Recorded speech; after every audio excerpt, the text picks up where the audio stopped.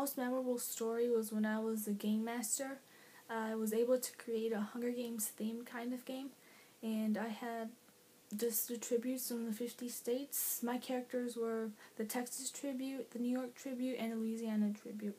They all had to fight with the rest of the states, and I remember my Texas tribute died in battle with South Dakota, and my New York tribute died of dehydration. She wasn't able to find the right water source.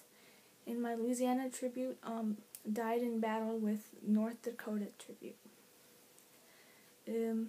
It was really so much fun trying to make up the story as I went along, and having to find them situations to be like how she died of